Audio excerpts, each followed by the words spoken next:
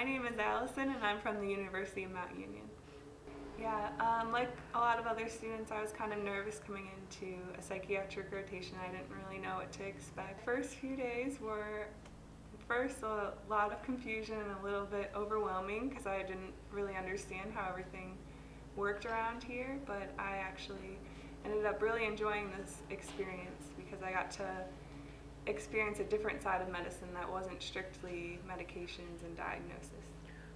One of the major differences that I noticed in this practice is that everyone working here really treats the patient like they're a person. They take care of their mind, body, and soul rather than just what's going on at the time.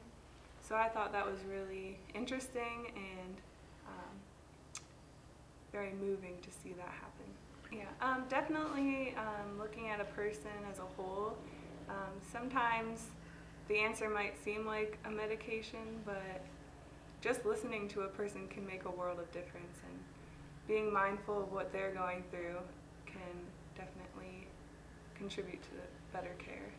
So active listening is a mindful practice, and that's a DBT skill that we learn.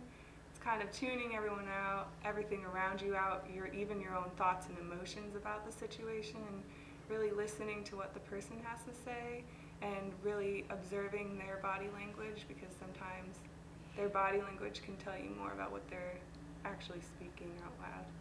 As a student, we got to participate in all the group activities and things like yoga, DBT training, then Thursday night group.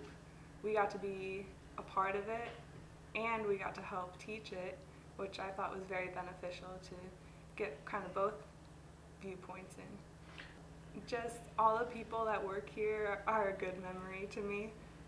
Every person I encountered was very mindful and caring, and I really enjoyed my time here with them. Yeah, just keep an open mind and be willing to do whatever it may be, even if it seems silly at first. Everything does have a benefit to it.